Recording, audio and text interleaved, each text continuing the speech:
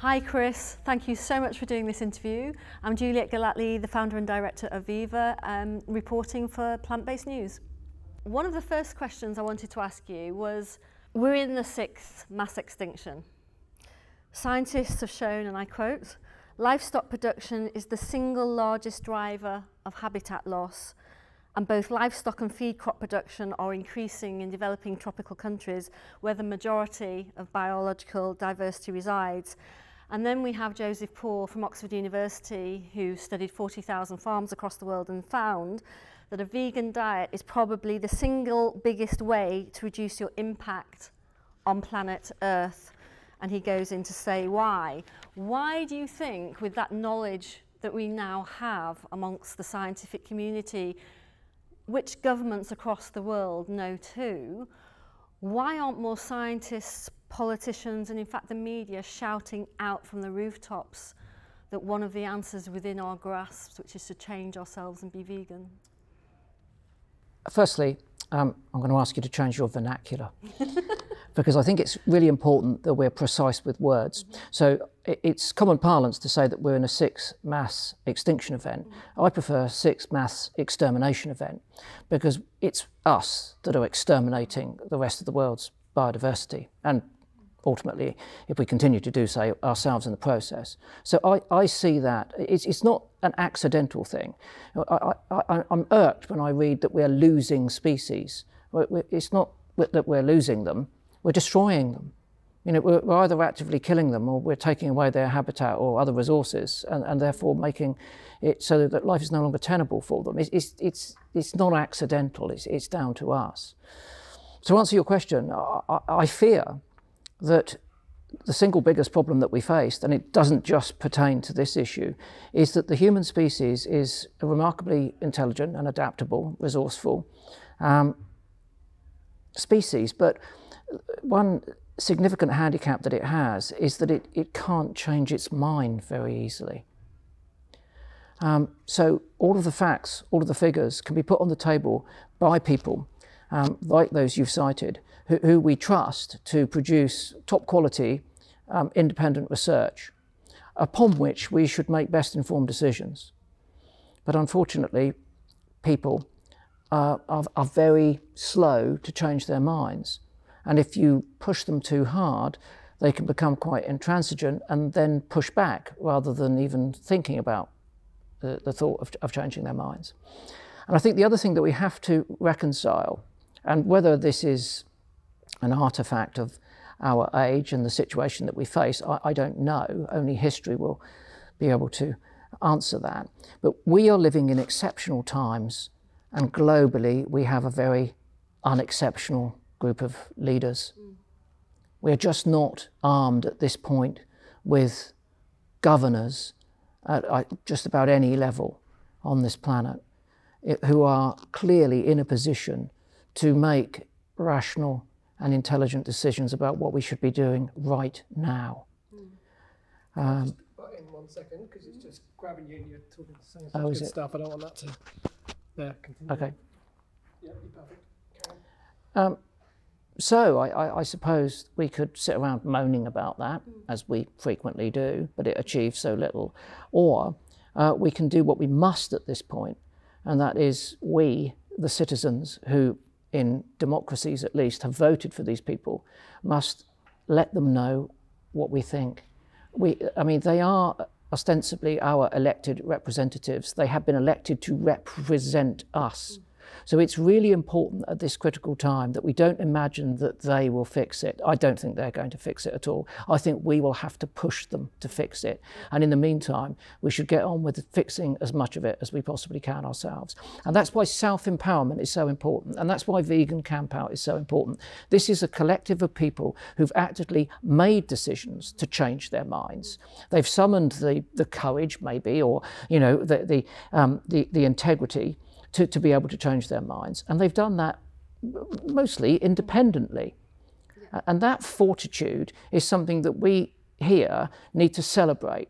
You know, it's not just about like-minded people coming together in that community. This is, to me, is the source of celebration, because this proves that there is hope for us to, you know, make a difference. Do you think people understand the power that they have?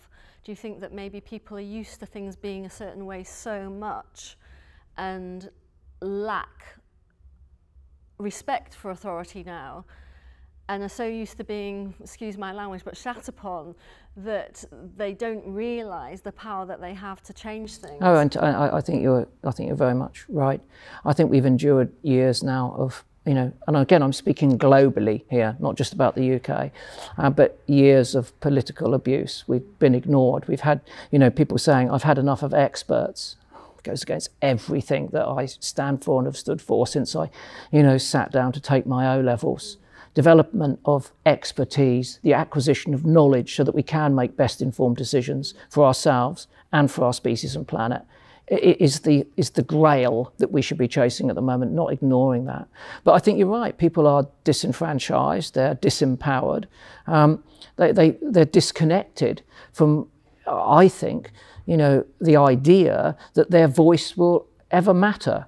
And that's why we face such what seems to be pervasive apathy. But what we've got to remember is that we don't need everyone to change their minds. Again, science, analysis of populations and how populations of humans does change its mind, tell us that effectively we need 25% of those people.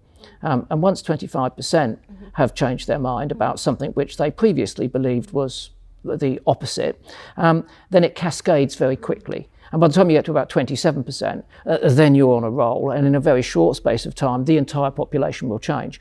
The problem when it comes to campaigning, of the likes of which that you're involved in and I'm involved in, is that we don't ever know where we are. We don't know if we're 24.9 or we're, or 2.49.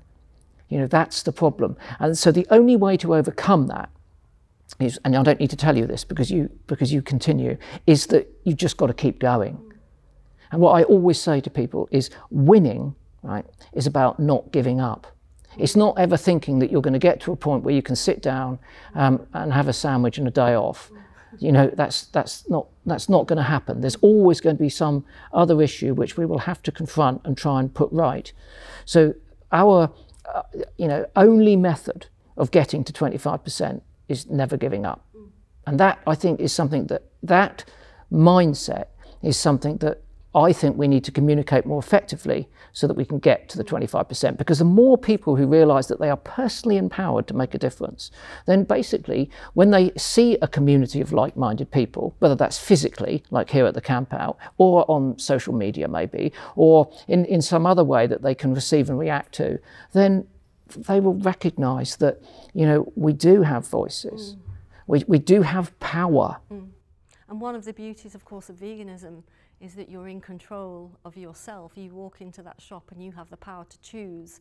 It's much less frustrating than some other issues where you're trying to lobby a politician, which, God forbid, is so difficult. So you really do have the power in terms of what you choose every time you shop. I think that, going back to your figures that you had at the outset about global agriculture and its impact on biodiversity loss and also climate change as well, of course, what we've got to remember here is that our closest connection with the natural world, which occurs, if we're lucky, every day, is what we put in our mouths. Because whatever it is has been produced, either directly or indirectly, by Ecosystem Services Earth. It's either been farmed or it's been harvested. It hasn't magically appeared from outer space. It's come from somewhere on our planet, and it's effectively at some point come out of the ground, out of the soil.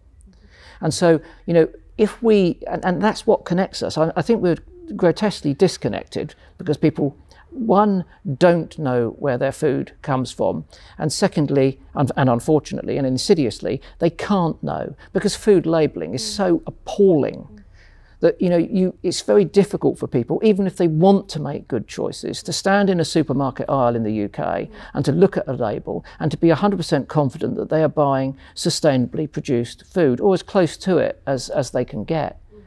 Food labelling is one of the greatest banes of our life, the inadequacies of food labelling. And I think that if you were to say, Chris, you've got a magic wand, what would you do when it comes to this issue that we're talking about? That's what I'd go for. I'd say, really sorry, I want if you're going to eat meat, I want a picture on the cover. Like, you know, if you're going to smoke cigarettes, I want to see what the lungs are going to look like if you've smoked them for 40 years. If there were pictures on the food of where those animals have been living, significantly larger numbers of people wouldn't buy it. And that's a fact.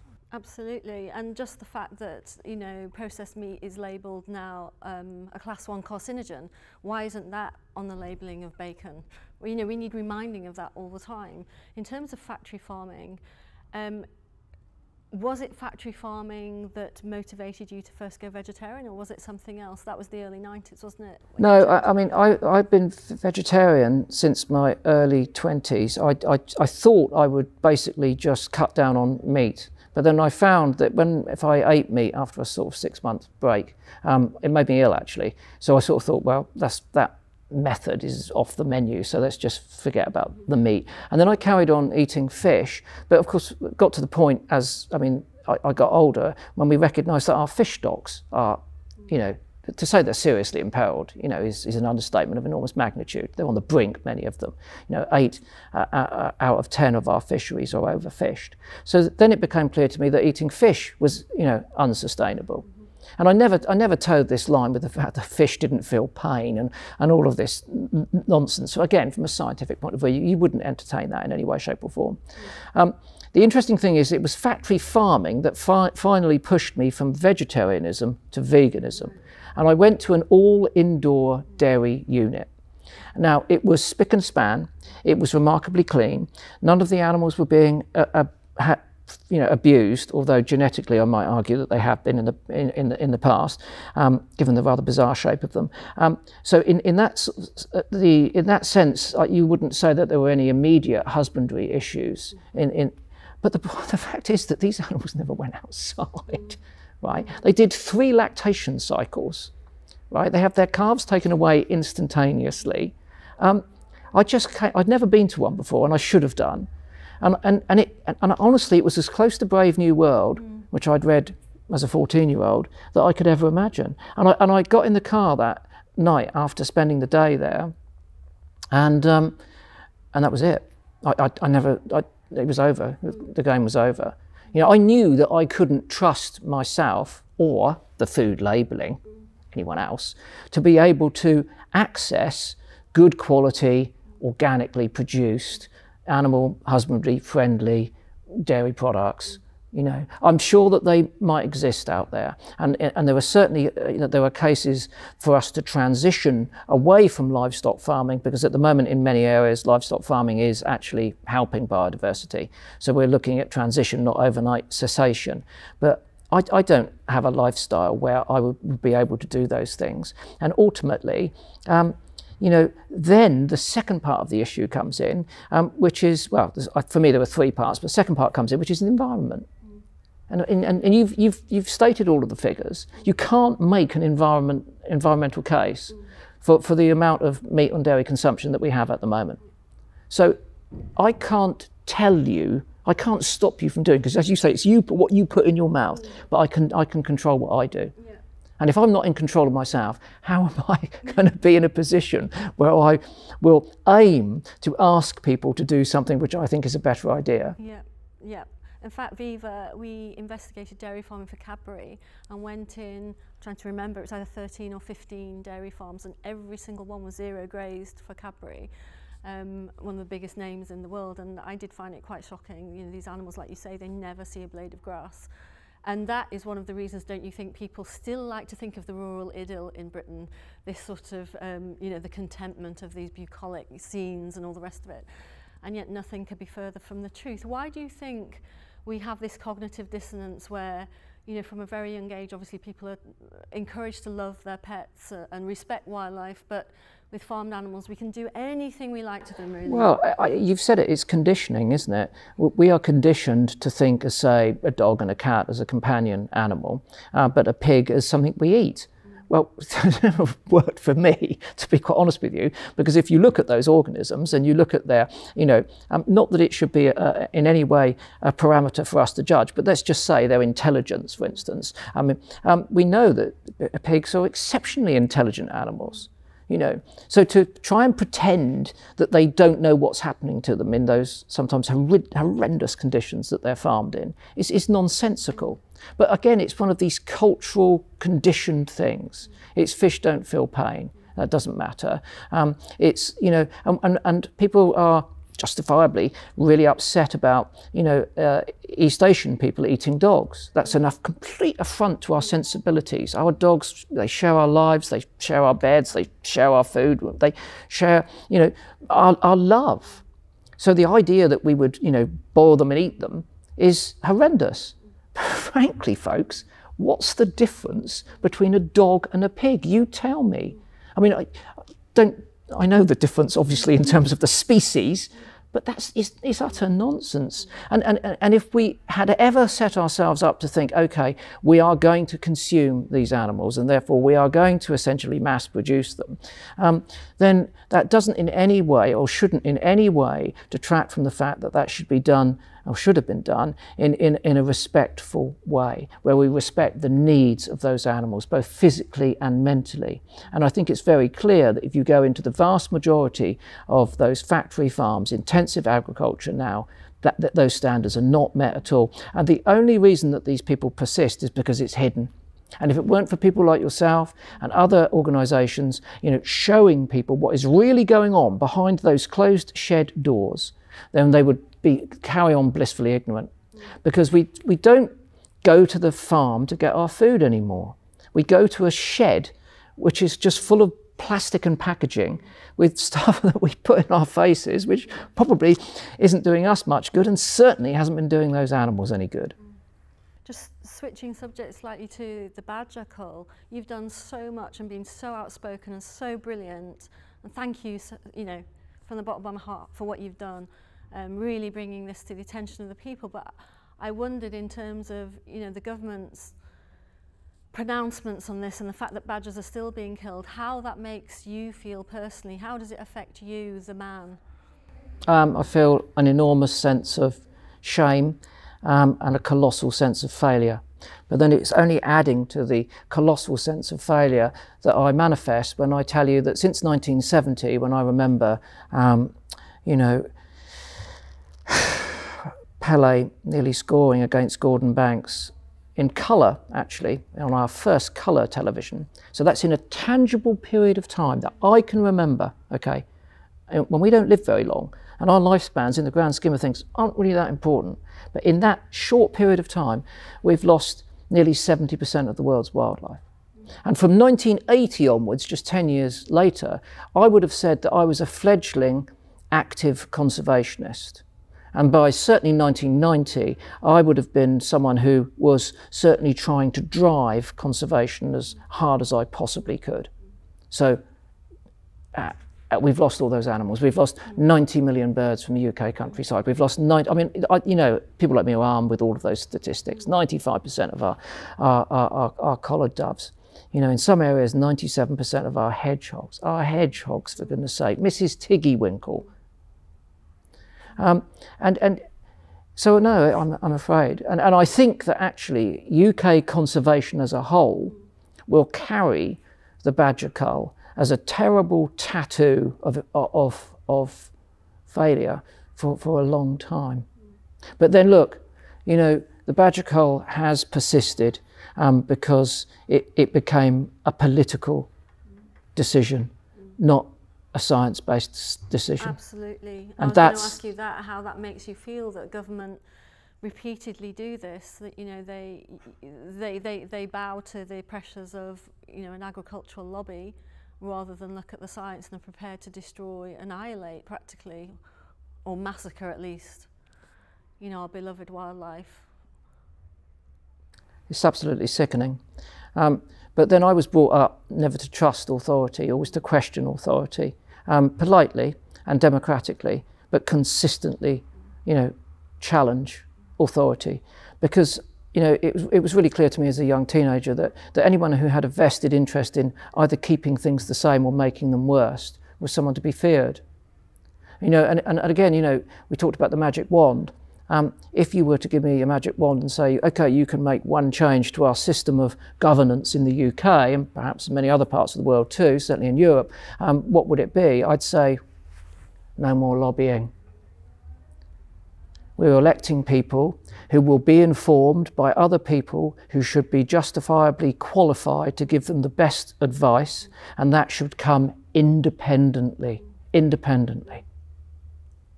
Not because they're having their ears bent every 5 minutes by someone who's got a vested interest in making large sums of money and perpetuating suffering and perhaps endangering our planet and our own species. And that's what I see happening, and there is no ambiguity about it. But we tolerate it. Do you think that we should be working with global corporations? For example, a lot of factory farming is owned now by transnational corporations. Do you think we should be working with them to change them? Do you think we should be working within the political system as it is, or do you think we should be looking for a whole, the term, the new world order? Do you think there has to be a revolution? Well, I haven't seen a revolution that's ever gone particularly well, to be quite honest with you. So I'm really hoping that isn't going to happen. And even when we've talked about velvet revolutions, there's always been a metal fist inside the velvet glove, and it hasn't gone well. I'm up for conversation, creative progress, and democratic change. And how important do you think within that people understand the importance of being vegan themselves, or at least on that way? Well, I think that, you know, from that point of view, you've made a conscious decision yourself. You've made a change. You've changed your mind. The impact of you changing your mind is, collectively, a lot of people here have all changed their mind. That's having an impact on the market. We know that because we can see the increase in, say, plant-based milks, you know, which were, I mean, I don't know the history of that, but a few years ago, there were hardly any. Now the growth is continued and sustained every year. And that's because people here, people like you and I, are making those decisions. So we are having an impact. We've got to register that and feel not ever complacent, but that we've got to allow that to build our confidence that we can make a difference, because we are going to have to make that difference. Again, that's what we're coming down to. I don't trust, well, I was going to say anyone. I don't trust the vast majority of our governors, everything from local council through to, you know, global conglomerates of politicians, to make those decisions for us, because I consistently see them either not making a decision or making the wrong one. And again, we live in an age where they can't hide. There is no ambiguity about that. It's so easy for you and I now to access the truth, and it's equally easy for us to disseminate the truth because we've got social media and everything else. So what's quite astonishing to me, and to many people I'm sure, is that they continue to get away with it. But then again, that's good, you see, because I don't know about you, but when I see people getting away with something which I know is wrong, that gets me out of bed 5 minutes earlier every day. I can't stand people getting away with essentially a crime, if you see what I mean. You must be getting up very early then. I'll try. What is your hope? You know, how would you envisage Britain being in 20, 30 years? What is your hope? To be honest, increasingly, and particularly over the last 2 years, conjuring a vision like that has become increasingly frightening, if I'm honest with you. Because I think I've seen very significant opportunities, you know, have come and been lost.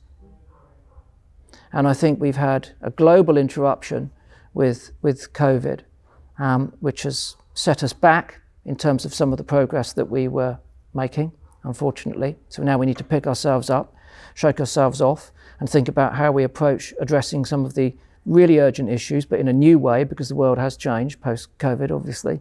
And so we need to adapt to that. That was something that we should have seen coming, but none of us really did. I think, if I'm very honest with you, and again, this is based on a historical perspective, just looking at our species and how it behaves. We're brilliant at cure. We got a vaccine for COVID in less than a year. You know, in some places it's been rolled out. It's saving people's lives. Whenever we've been confronted with, you know, really significant problems, we've come up with solutions, you know. So we have that capacity, but we're really good at cure, but we're rubbish at prevention. It always seems that we need to trip over and hurt ourselves, you know, before we decide to sort something out. But what I struggle with at the moment is that every day I look at social media, I turn on mainstream media, and I see our species hurting. I see Australia on fire. I see North America on fire. I see Cyprus and Greece on fire. I see people losing their lives, their livelihoods. I see vast swathes of forest being, you know, burned. And then I see the flooding. And then I see, my sister sends me a picture on her mobile phone. She lives in London, looking out of her window, and there were cars floating past. And I think, hold on, people, it's not over there, it's here, and also it's here. We're all a part of it. You can't, you know, at what point are enough of us going to pull our heads out of the sand and say, we can't put up with any more of this, we're going to change now? And I think that's what will happen. I think it will get to a point where we're sufficiently uncomfortable. We'll see what happens, Chris. But thank you for everything that you do. You're somebody that I've respected for many, many years, so it's a real pleasure to have this chance to chat with you. Thank you.